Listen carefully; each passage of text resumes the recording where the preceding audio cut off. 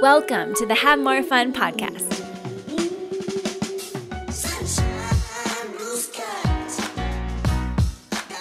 In this episode, I talk with my mom and her friend Jodi about how to find a best friend. My brother Charley gives me a hard time for not calling him more often, and we tell lots of personal stories about growing up with friends who are like family, because our moms decided it was so. It's the guy who sister froze his underwear and sewed them all together. You tell that to the MOPS group? Yeah. They think she's all precious and sweet. Sewed my Mickey Mouse underwears together, man. Froze them. Just act natural. You know mom's gonna try and But you can. You have to act natural.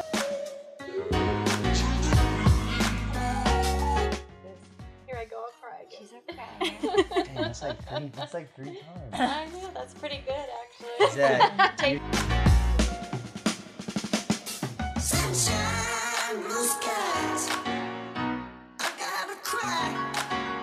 I'm really supposed to cry. We have a term in our family called sister courage, and it started when my girls were little and needed a little extra fortitude.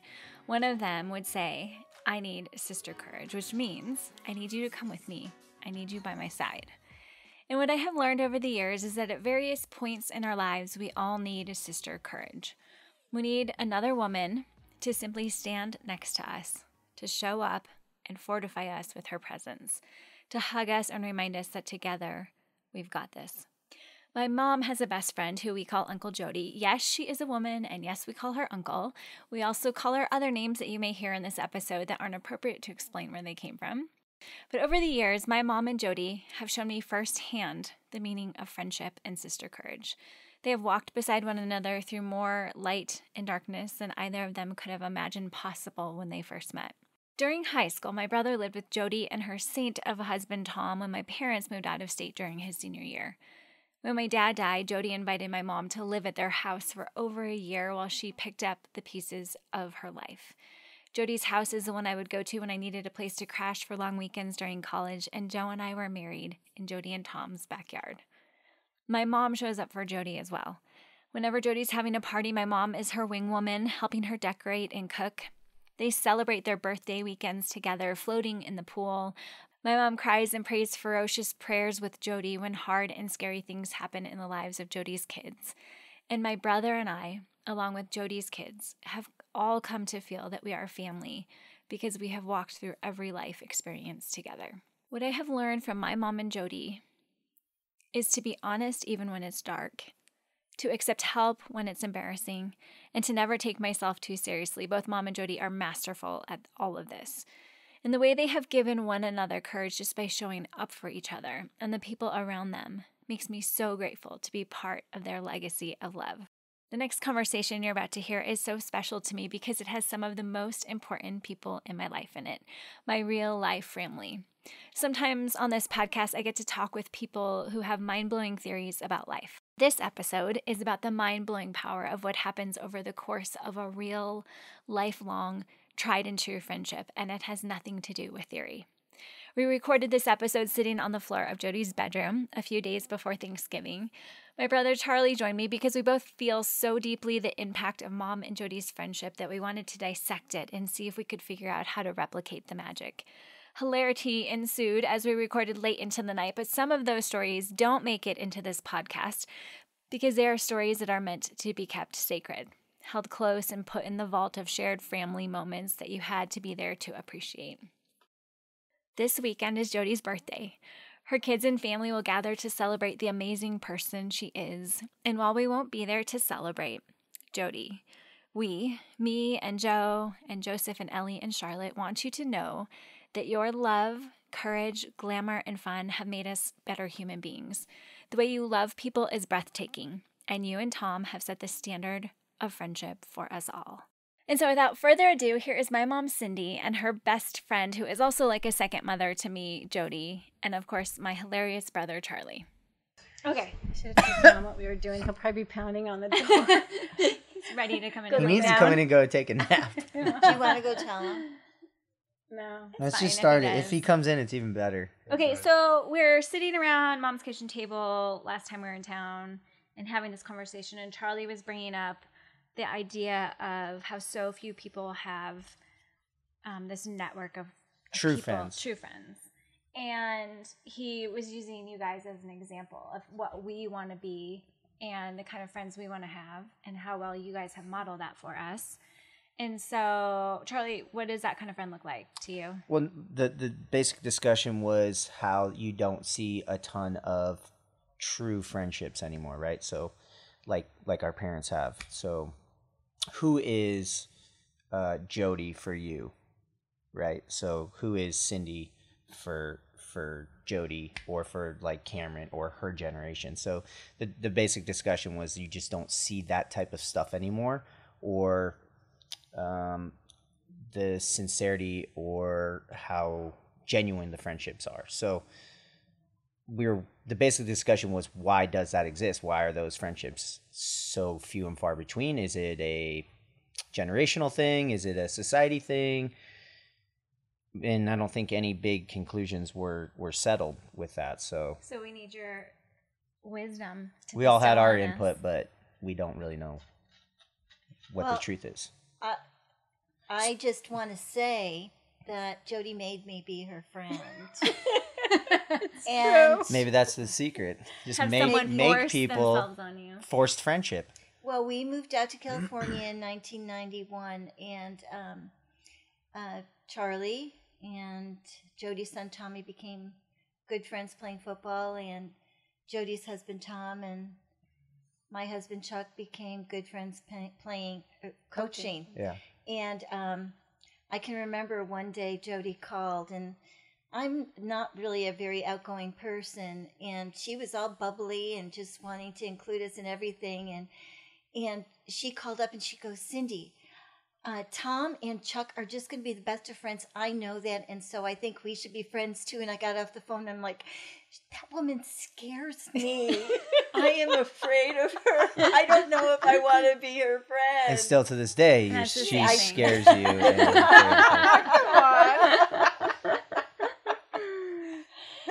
well, I think yes, I did make you be my friend. Wasn't it a good thing? It was a very good thing. I think when I think about this, and this is what I've always tried to tell my kids, and I think I know I've said it to you guys, that you have to be a friend to have a friend. Yeah. And it takes a lot of work. Mm-hmm. I mean, I'm kind of the glue in our family. Mm-hmm. That with my brothers, my sisters, my nephews and nieces, I'm the one that's reaching out. And nowadays it's so easy with texting or Facebook even. Like I Right. can just text a message to one of my nephews just saying, just thinking of you. Hope you're doing well. I love you so much. But I honestly think it takes a lot of work to have a friend. Mm-hmm. It takes a lot of work to be a friend. I still have friends that I've known since I was 3 years old, because I think it's because it just becomes important to you. It's important to me, and it's important to me that people are happy. And I just think that, like we were talking about a little while ago, I think, it's just so much easier to be a nice person than to not be a nice person. And I'm going to probably cry because I always do. She's our friend crier. I'm the crier. She's I'm the the crier in the crier. group. But I honestly think you have to put a lot of work into it. It's like, you're like, if you're a young mom, you're overworked, you're tired, you may have a job, you may work out of the house, you may not work out of the house. It doesn't matter. You're tired and you have so many people pulling at you all the time. But if you can take 2 minutes to send a text message to a friend, hey, I'm up to my eyeballs in laundry, but I just was thinking about you. You know what? Look what it does to the other person. Yeah. So it's that kind of thing. Do you think, like, because obviously growing up I had very, very close friends, and obviously growing up in the small town, like, it was, friendships were very tight knit, and I always considered myself like really, really lucky with my friends. Mm-hmm. And I always, even Lacey, I tell her like how lucky I was with my friends. And then it's like, as you grow up, there's those, everybody kind of separates and people have families. So did you guys in your lives have that lull of between like your growing up friends. Yeah, and like your not adult even friends. that, but just like through stages of life where maybe you just didn't feel like you had that connection to like friends, or like I know this is one thing we talked about. No matter what, every time we show up here, I think me and Joe have talked about it. Like the Anthonys are always the same. Like it is a constant, right? Like Chaos. no, it's but it's great. Like I have started writing, and so I wrote a paper, like, or an essay or a blog post, whatever you want to call it. But it's like me and Tommy, we shake hands, and then we immediately start talking trash to each other, or make fun of Cameron, or like Jodi's got us all doing stuff. Tom's usually asleep or wakes up, which 100% he was asleep when we showed up today, right? Like it's the same constant. Like there's food cooking, and it's that constant that no matter what, we could have not seen each other for a month or 6 months or a year, but it will always be the same. So it seems like you guys have such a close friendship now that you're older with all like the Eddies and stuff like that. But when you were in your 30s, early 30s, late 30s, early 40s, did you have that group? I think we did. Maybe it was like the sport, because I always remember like Pickle's mom, like Barb, and like maybe it was a sports I've known thing. her since I was 12 years old. Right. So, is it an activity thing? Do you guys find friends through like mutual? I honestly think that you cultivate your friends mostly through your children, because it's who they're going to school with, who are they going home to play with, and then usually the husbands was just like us, it was our husbands, our kids. That's how we became friends, and I think that's typically how when you go through the stages of life, that's how you find your friends, and then when you find yourself retired. And then what? Where are your friends? Let's say you downsize, you move to a smaller home, but you're moving to a new neighborhood where you don't know anybody, perhaps. Right. I can't say enough about these over 55 communities, because some people think that you go there to die. Yeah. But if you've ever have been to one of these over 55, I have a lot of friends who've moved to them. They are so busy. They are so active. There's so many activities. And when you move there, everybody's in the same pot. They don't know anybody. Right. So everybody reaches out to everybody. So when you go through the stages of life, who you're around, who you're surrounding yourself with, and if your husbands can be good friends, if the wives and the husbands can be good friends through the children, you're going to be going to those soccer games together, and then going to have pizza afterwards, and you just develop, whoever has a swimming pool, you end up at their house. It's just, that's kind of the way it is there. But then following that comes into play that you got to be a friend to have a friend. Yeah. Then comes the work sometimes. Mm-hmm. Well, I know, like even with you at the Murrays, but you'll go back there and you guys pick up, like you never left high school almost, you guys are out pounding beers. So true or false? Absolutely true. All night long. It's the only time she ever has beer. Right, obviously. So there's this whole term called Framily, which of course, that's the Anthonys to me. It's friends who are absolutely more like family. And my kids call you Uncle Jodi and Uncle Tom. Mm-hmm. And how does that happen? How do you have friendships where they feel more like family than friends? Well, first of all, I want to say Jodi's very good at being intentional, of it being a friend. And I think that's why, we've been friends for so long, and how she's maintained friendships with people from years ago. Since I was 3 years old. She's very intentional in being in contact with people. But we were talking about this just with our friend Penny passing away. We've done life together. We've done marriages. We've done birth. We've done death. We do life together. And we stick by each other, and we're there to support each other. And it's just this beautiful mix of celebration, of sharing sorrow, and we just do life together.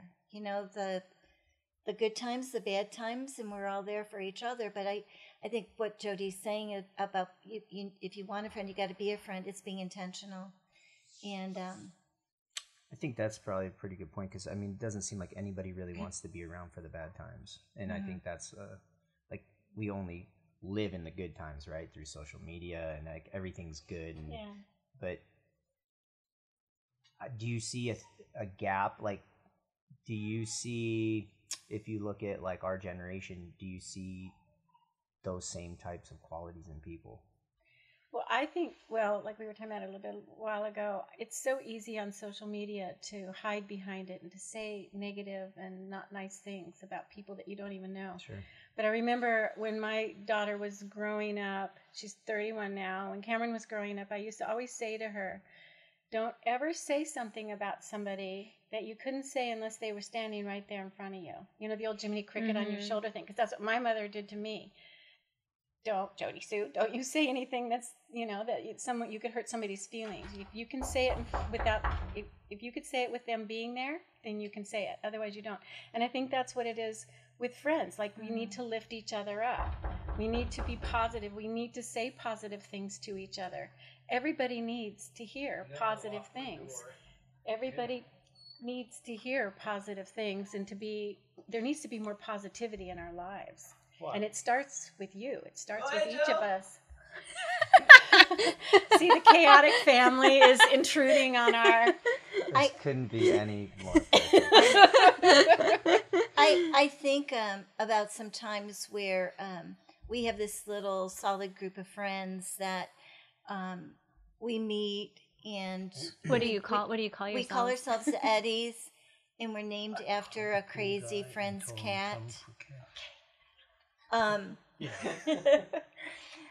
I think the beauty of it is that because we're so close and we know each other, we can sense when somebody's not in a particular good place. I can remember at one time Joe was not in a good place, and so we just decided that instead of meeting without her, we were all going to drive out here to be with her and show up at her door. I was in too much sorrow to get in the car and drive. What happens next? I hear these crazy women at my front door singing to me. What were you singing? I can't even remember. Love you, Jodi. Who's trying to nail it the most, Cindy? Was she trying to nail it the most? Oh yeah, she sings the best. But it's true. You're right. You just lift each other up. Yeah. So, when Mom and Dad moved across the country, Charlie's senior year of school, junior year? I lived with them second half of my junior year, something like that. And then your senior year. I think starting me and Bubba.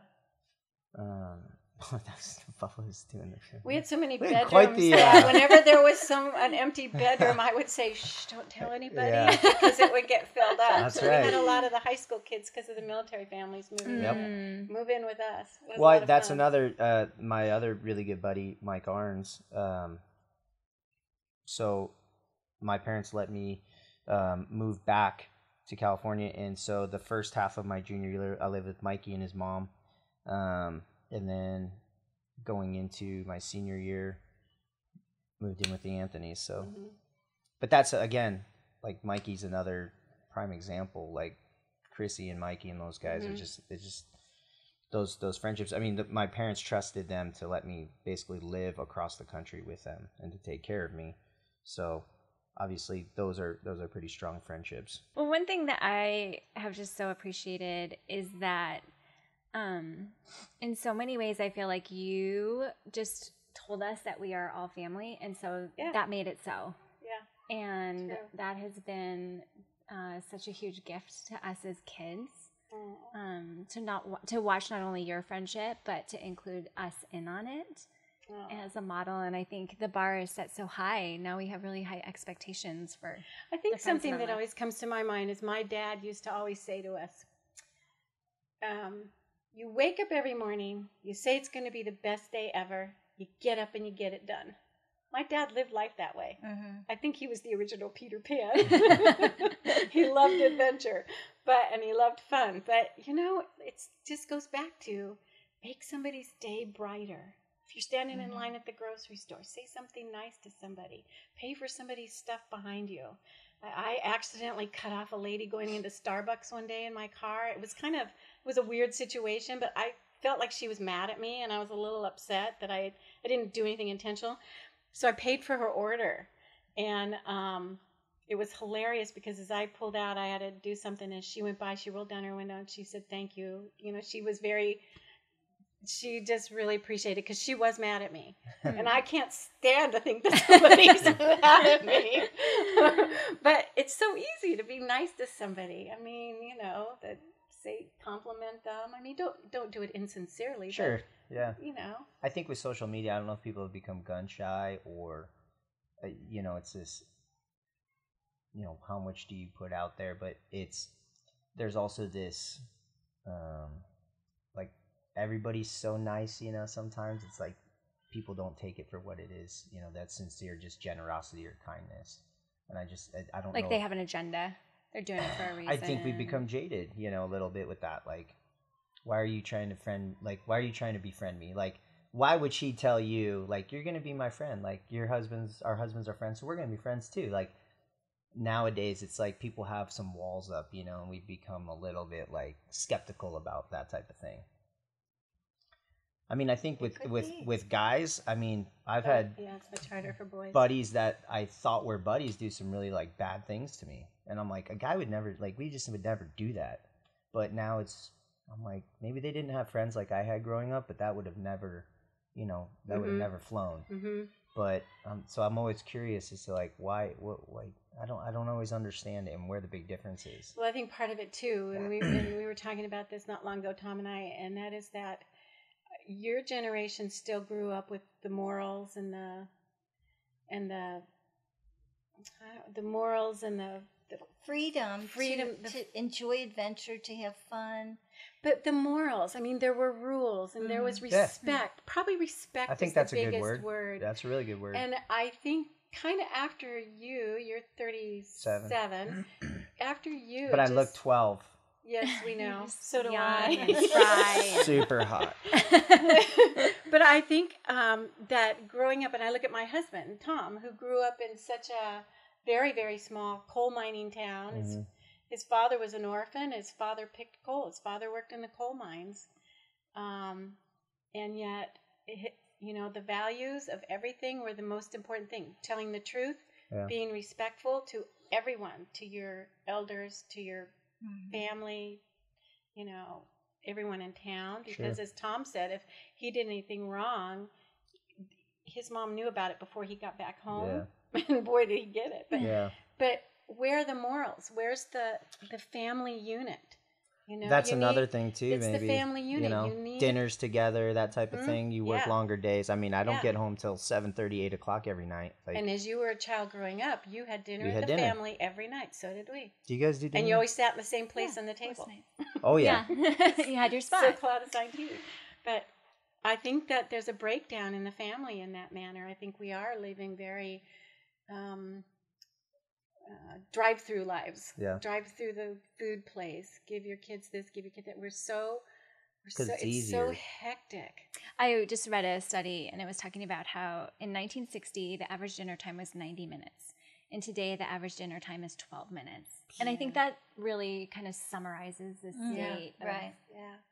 And I love this idea. I hear of families, young families, they say, no cell phones at the table, no cell phones between the hours of 5 and 9 or whatever it is. I mean, like, whatever rules fit for your family. And yeah, if you're playing sports and you're driving kids here and there, well, that's what the crock pot was invented for, you know? And you need to take that time. Everyone needs to have that time together to bond as a unit and to, you know, how was your day? I mean, I'm still so close to my siblings, and I'm the one that calls them all the time. I have my babysitting my brother's dog. How come you never for a couple call me, months? by the way? I call and I text, and if we want to have another podcast about how you are at answering calls and answering text messages, How often that do you could call go. me? How many calls am I missing? You broke me down. Like, you wore me down with not answering ever. So I was like, well, my so you were like calling me weekly. No, my feelings and were then hurt, it was like, and then I backed down because I was See, sick of the emotional. Point. You have to persevere, Charlie. That's right. I think they need an intervention, Joe. Yeah. Okay, here I am. There we go. How often do you call me? So I butt dialed you last week. The first week of the month, it's your responsibility to call Yeah. her. The second week of the month, it's her responsibility to call you. Done. I call her and give her advice on being the CEO of MOPS. He refuses to let me use the hashtag Lady boss. Hashtag girl boss. Hashtag lady boss. You should talk about this. You should talk about that. He does give me tips what's about interesting that. about that, what you guys are talking about, is that we always had assigned seating at the table, at the dinner table. So did we have assigned like the way we treat each other. Now, Mandy, you're his older sister, but still to him, you're just still his sister. Totally. It's hard for him to accept that you are, you know, a creator that is in a beautiful position to affect so many lives. But so is Charley with what he does, you know, the entrepreneur that Charley is. But still, you guys, the banter is still the same as if you were 12 and, which is great. You know, 15 years old. It's a reality check always, you know, because it's like, It is a reality check. You're nobody still. When I'm with my brother Chris. You're just the guy who sister froze his underwear and sewed them all together. Like, you tell that to the MOPS group? Yeah. They think she's all precious and sweet. Sewed my Mickey Mouse underwears together, man. Froze them. But that's it. Like you go on through life with these same relationships, and it's precious, though. Totally. We were just talking about a story with Tommy where I kicked him in the balls a long time ago, and I still feel bad about it. Oh Delmar Beach. The Delmar Beach incident. Yeah. My Tommy? Oh, yeah. He still remembers and feels We it. just talked about it. Was he giving you a bad time or something? We were messing around, and I went to kick him, but I accidentally, nailed him in the balls. It dropped him, and he sat in the water for a good 10 minutes. Just like getting pelted by the waves. I still have guilt about it. Well, he has 2 beautiful children. Yeah, it was fine. It's all good. It's all good. You needn't worry. I can let go of my guilt about it. You need not worry anymore about it. So, in talking about stories that kind of stick with us, is there a story or a moment that kind of for each of you epitomizes your friendship or the family friendship? Well, I think some of the best times that we've had are when we worked in the same building, and we would go into the lavatory together, and we would This is lavatory. We would sit on the powder room. Laboratory. We're over 60. We're still we're still polite. So into the laboratory. We would go into the lavatory together, and it was a 2-staller, and we would sit there for the longest time, sharing stories. And I can remember so many things happened in that bathroom. It's true. And I remember once where Jodi told me that there was a warrant out for her arrest. So we're sitting there and I go, well, so guess what happened to me today? Like, what? I go, well, I guess there's a warrant out for my arrest. That's when we decided that we were going to do a screenplay called Potty Talk. So be on the lookout for it Yes. because it's in the works. Where Super gross. different stages of our lives were discussed. Wearing the different, toilet? wearing different shoes reflecting the. What about early on when you guys were? Because that's Wait, let's just clarify. I wasn't arrested. full disclosure. It was because my dog walked on someone else's property. Oh Seriously, my gosh. that's a serious. Was that Luke? That's yeah. Oh yeah. Yeah, that was a serious thing. So, what were you gonna say, Charlie? Like, what about a moment or a story when you guys were first friends? Because that's way down the road. Oh, I in probably friendship. have one. I became very ill right after we had became friends, and it was very touching to me that that your family came over and you brought dinners and you just sat with me, and it was very touching. Didn't my mom wash her hair? Yes. In Cameron's bathroom? Yep. She washed my hair. I mean, that's a friend, right? Yeah. I don't know if anybody's washing my hair right now. I could barely get Lacey to wash my hair. You could No, ask I Tommy. mean that's Tommy, it. wash my hair, man. When you're in a time of need or whatever, and your friend is there, and it's hard because you don't know. It's just like we just went through the passing of one of our dear friends, and we didn't know what to do. What should we do? What I did, because I didn't want to send her a message every day. I didn't want to call her every day and say, "Are you okay? Are you okay?" Nobody wants to be asked all day long when they're not well. Are you okay? So I would text message to her almost every day, a silly little joke, like, the kind like "Why'd the chicken cross the road?" You know what I mean? Just really silly ones. She Dad loved jokes. it because she had all these little grandchildren, and she would pass them on to them. But she knew I was thinking of her, Yeah. Mm-hmm. and I wasn't bothering her. Mm-hmm. And we've since lost her, but But you knew as a friend what to do. You didn't have, like, you knew what Or I was think going to so be. often you like don't do anything. Yeah, when because you know don't what want to do. make the wrong. We're Exactly. scared of making the wrong Yeah, choice. Like, yeah. should I say something? Should I not say something? Yeah. Should I go see her? Should I not go see her? Yeah. And then, it's either you do or you don't, and you're gonna have to live with that decision. If you didn't go see her and then she passed, like, Yeah. We determined that we were going to let her know that we were always. Yeah. I don't think that was ever. Well, that is something in doubt. we did. As a matter of fact, our little group, we each took a day, and I had already been doing the joke things, but we each took a day that we were responsible for sending her a letter or a phone call or flower, anything we wanted to do. It was our day. We each had a day of the week that we would do something that she would know we were thinking of her. Mm-hmm. That was cool.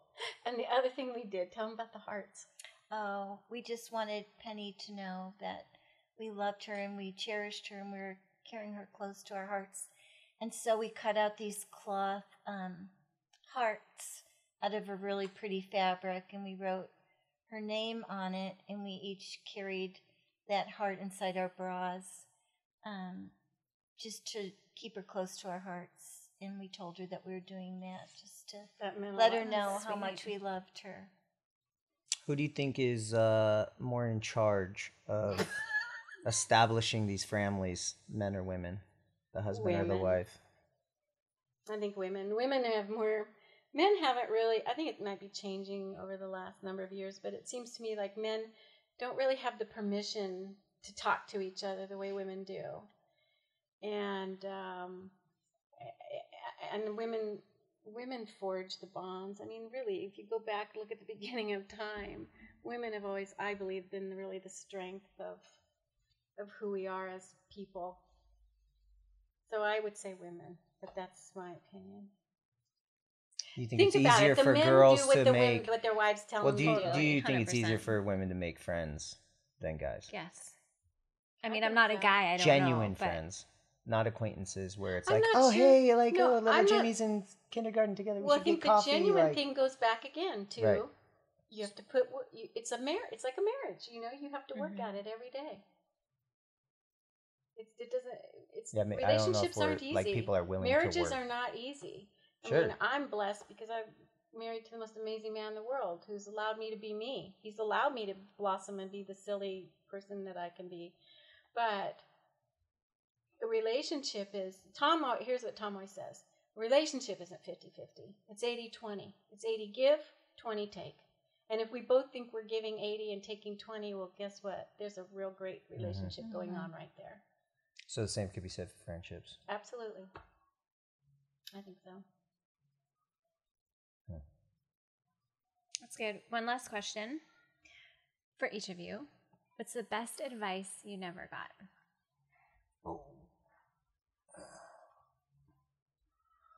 I feel like you should have prepped them for that. I know. I might actually have one more follow-up question, too.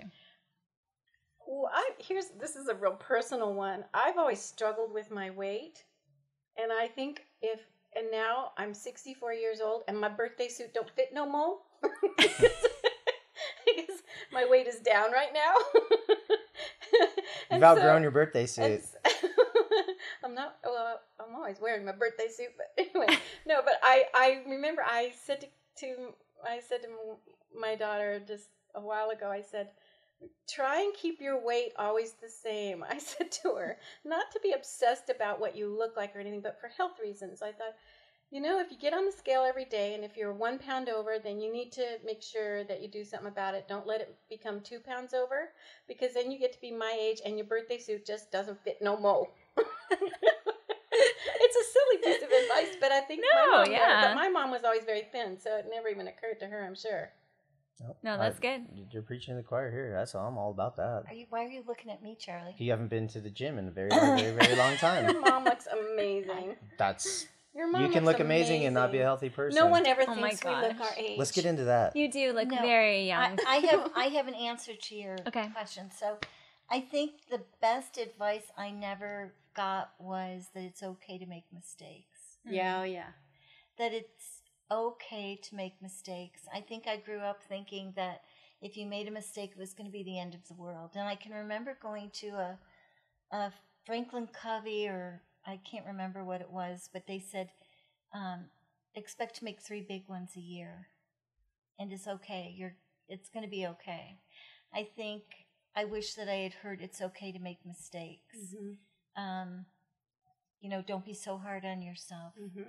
You know, you're going to get a second chance. Don't be so hard on yourself. Don't be afraid to live life, to make mistakes. And it's not the end of the world. It's not the end of the world.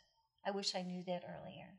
It's an analogy to that is I said I could sing. I was really, I had that talent, but I said, I can't draw. I cannot draw. And an aunt said to me, of course you can. I said, no, I can't. She says, of course you can, because if you do it and you don't like it, you just paint over it again. And you start over. There's no big deal. Mm-hmm. It's okay. And I went, oh, really? So I started painting, and what do you know? I could paint, but I had myself convinced I couldn't. But I had the permission because it was like, I can just erase it. Mm-hmm. So it gave me the freedom to move forward on it. So it's the same thing. Mm-hmm. It is okay to make mistakes because we learn from our mistakes. Mm-hmm. Too bad we don't know at 20 what we now know in our 60s, right? Yeah. God, we'd be brilliant. I know. We'd probably be really rich, too. Okay, one follow-up question, and then if you have a follow-up question, you can. 3 just easy, practical tips for anyone listening who's like, I need some serious friends in my life, and I'm going to take control over that, and I'm going to go and do something this week to start that. That's good, Jodi. What do you think? Tips on how to be, well, I just keep going back to you have to be a friend to have a friend. I think you take the first step. If let's say you're dropping off kids at school, or you're somebody at church or whatever, wherever you are in your life, and you say, hey, let's go grab a cup of coffee someday. And instead of just saying superficially, yeah, I'd like that, you get out probably your smartphone and you go, do you have this day available? And now that person's locked in. And they might be grumbling or whatever, but you know what? They're probably going to meet you. And if they call you and say they can't meet you, you say, that's okay. Send them another text just thinking about you. I mean, you don't want to be a stalker friend, but if you're talking about somebody you kind of already know. But it worked for you guys. You convinced someone. But see, I'm so bossy. Yeah. I'm the original. Yeah. No, but I think about my best friends. They all Stalked said, you. Drea, she decided we were going to be friends, and I didn't have a choice in the matter. Yeah. My friend Bridget, when I was growing up, decided we were going to be friends. Everybody needs a jigga. Totally. Okay, so reach out, ask somebody, tell someone you're going to be friends, and they don't have a choice. We're scared to reach out because we think we're going to be rejected. But what if you said, let's say you're dropping the kids off or something. I see my daughter doing this. She's a junior me in many ways, and you see someone's story. The friend says something like, I don't know where to buy such and such for my child. Oh, I can help you with that. And you just reach out, start a conversation, and then maybe it carries on further. Hey, I'll take you. I'll show you. But I think today it's easy with the text messages, and the written letter has kind of gone out the window. I still love writing notes to people and a nice handwritten note. And I don't know, maybe we need to start a cause of writing handwritten notes again. I don't know. I don't even think they teach cursive anymore. I heard that they were. I asked some people the other day. I heard they were taking out manuscript, but they were teaching cursive. Isn't that right? One of my kids learned cursive, and the other 2 haven't. Yeah. Oh. Yeah. It depends on Tommy the teacher. used to write cursive. I used to know, so I was like, dude, what's up with your cursive, man? He's a cursive writer. He has beautiful penmanship. I don't know if it was beautiful, but he was hitting up the cursive. Takes after solid. his mother. I know. I think I know what comes to my mind is, again, like giving permission to do things. I think when, again, with the painting or something, and you think you can't do it, but being given permission, give yourself permission to be a friend. Or more importantly, I think it's like my dad said, give yourself permission to be happy. Because I'm a happy person. And I know we're not all put together the same way, but we can be happy people if we try, if we don't dwell in the negative. I think my issue for me personally is I had such good friends and have such good friends, like best friends, not on a daily basis, but we would consider family, my best friends.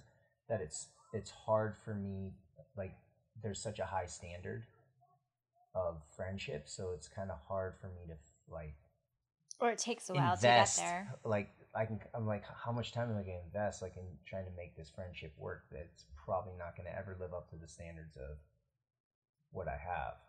So it's like But you don't need to judge everybody that way. You do it on a one-on-one. Not everybody's the same. No one. Cindy and I. sure.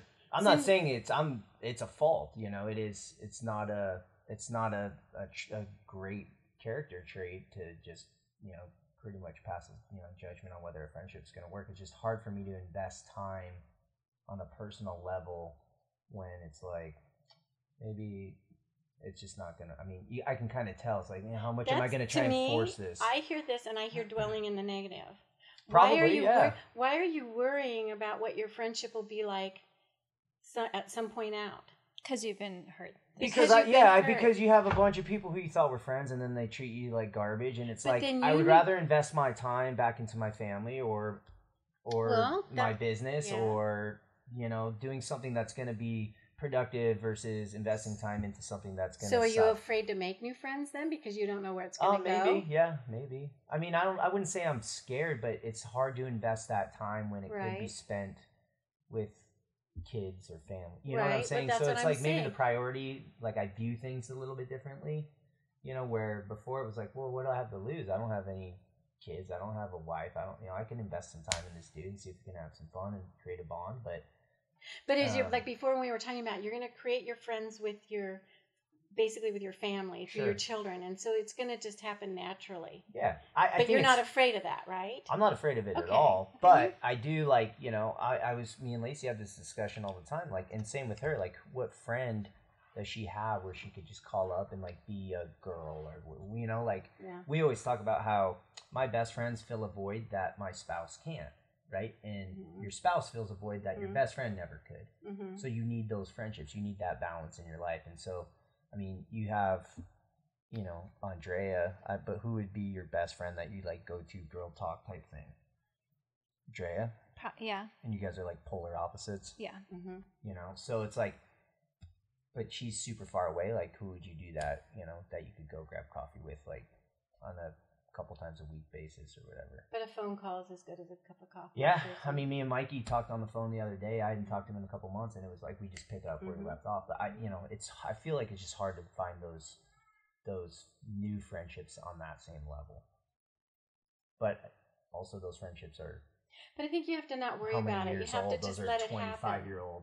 Yeah, don't worry about it. I would say don't worry about that. I think we have such a high expectation for friendship because we see all of this. 100%. Like, look what we've been exposed to. So the friendship should be this, and if it's not, then it's like not a good friendship. So maybe we have to create that. But it takes time for that to grow. Sure. Like your mom was scared to death of me in the beginning, right? It's true. But I think like right away we were going to Charger games. I mean, it was on, you know. But see, that was your mom and your dad. Of course. See, so we had the parents were all. And I don't know if you even see that as much anymore, like both parents being involved the same as it kind of was. You know, I just think we're super busy. I see Cameron and her. I see it with Cameron back there, but maybe that's I don't know. California is kind of different than I think the East Coast. There's still more small communities, and you get that like Fallbrook. Yeah. I just think that we just need to try to enjoy life, enjoy people the most that we can. Don't take ourselves too seriously. Right. We laugh a lot. I mean, we can laugh at each other. We can laugh at ourselves. And I think a lot of times people just take things too seriously. Their feelings are hurt. We just try to enjoy. And I think those friendships are going to come. You know, like Jodi's saying, but just enjoy people, enjoy each other, and laugh. I was just out with some friends from my church group who are all very serious, and I don't know what happened, but one of them was being very serious with me, like she was telling me, you know, I was really upset with that guy. And I looked at her, I just started to laugh. I said, that sounds so funny. I could not stop laughing. And then she started laughing. And we just, You both peed your pants. Almost. Probably. I Hey, said don't be talking about our I'm age just saying. issues. I said I Stating am going to pee my pants if we don't stop. But it's just, when you become friends with people, I don't know. You can joke at their seriousness, and that helps everybody. It just helps your emotional state. It just helps so much. So just be real. Don't take each other so seriously, and have fun. I mean, our family probably will be our family now. Like Tommy and Anna. Yeah, like that's true. It's just like a generational. See, like that's- CJ and That and is B the are already, blessing like, that your mom and I, that we... That's what we pray about, is Yeah. that you guys It's your will just legacy continue. of Yeah, love. it's Yeah. our legacy of love that'll just continue on, and it's not really that hard. It's just Okay, so Charley and I are going to summarize the lessons that we've learned. you better do that. Tell someone that they're your friend. Laugh a lot. Reach out. Let people come over to your house, and don't be embarrassed by your husband walking around in a bathrobe and a junk drawer, or it's just like welcome people into your house and like I think just with be that's real. another, when people show up with you, if you present yourself the way you would be with your family when your friends come over, like the house doesn't need to be spotless. Like we were talking about how it's Jodi 2.0. But and you're like, no, I know I'm doing this. It's not like I've lost it. This is intentional. But it's, it's real. It's like, who cares? Nothing's a big deal. Like, we don't care. No one has to impress us. So I think that when people see that you're letting your guard down, that probably lets them in. And Okay, it lets you in. Another thing is declare that they're your family, and it will be so, essentially, Pretty much. in a lot of ways. One thing that I remember is when I would come home or go to your house, Jodi, during college. It was like my parents lived on the other side of the country, and if I needed to get away for the weekend, I was like, okay, I'm going to Jigga's house to do laundry, gotta do laundry. stay up late, watch movies with Yeah. you and Cam, and have snacks. Eat And popcorn. it was like, that's just what happened, because that was home Yeah. at that Kids in time. college need to get away from school every now and then, and that's really important. I think you guys are radically honest with each other, and you Yeah. carry each other's burdens Yeah. when you don't And know what joys. else to do. Yeah, all of it. And you've seen each other through hard things and amazing things, and showed up in the midst of grief and pain and all of it. I think that's probably a good showing up is, showing up. yeah. That does, that's how, for me, that's when it's on, when somebody shows up. It's like, Yeah. I think cultivating intimacy, like mom washing your hair, or just like it's those. It's just really a unique thing, right? Where you're like, I'm here for you, and it's really profound. What else? I think one thing that was a big lesson for me was when we met. We moved to Rochester, and I had this friend. She was a few years older than me, and she again told me that I was going to be her friend. There's a pattern here. Annette. Yeah.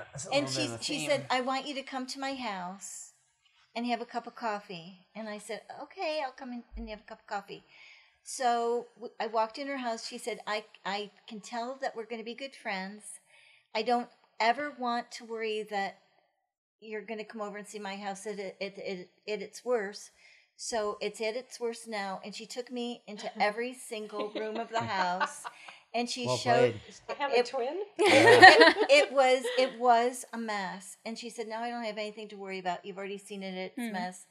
So she said, I just want to be able to enjoy it when you come over. And I thought, cool is she? that was that was a profound thing for me. And that's profound too. It doesn't get any better. It doesn't get any better. This is perfect. Oh my God. This is about what I was talking about. I was talking about how your family, you could sit there and fart and he doesn't even know it, that we hear it. It's like the greatest thing ever. And then he just sit there and crank one and we're all like, dude. And he's just looking at us like, what? You heard that? Like, yeah, man. With your dad, with the two of them were sitting in the bar in our kitchen. Your dad. Oh, so good. He just kept letting them rip, and like, we're all Tom. looking at each other like, There he goes, man. in his white robe. Ah, you better be careful too. That's a whole nother story. But I think being able to, That's not a PG I think version. being able to open your home to people for events, the sporting events. I mean, you don't have to have the biggest, most luxurious house. You just have to have A home. a house with a heart. Mm-hmm. You know, because everyone makes do. Yep. You know, they figure out a way. And I think, like, I remember Mandy talking about this, that I always said, when you're having people over and they say, can I bring something? You say yes, because not because you need them to, but because when they bring something, they feel involved. They feel a part of included, it. Yeah. and they are in the kitchen putting the final touches on their salad or whatever it is. But they now feel like part of the group, whatever group it may be. People love that. Yeah, that's a They girl. love That's that. a total girl thing. You don't want to bring something? I don't want to bring anything, and if somebody comes to my house, I don't want them to bring anything. That's It's like a guy thing. Like, Yeah. oh no, you don't need to bring anything to my house. I have everything that I could possibly ever need. That Lacey has to make. And Yeah, see? Oh my gosh. Yeah. bring beer. Guys can bring beers. I think you keep trying to tie this up, Mandy, and we No. keep. Is there a time constraint? Do you have somewhere to go? It's been 52 minutes. Solid 52 minutes. That's good. Well, I feel honored that you have asked me, you know, Cindy and I, to be here to do this.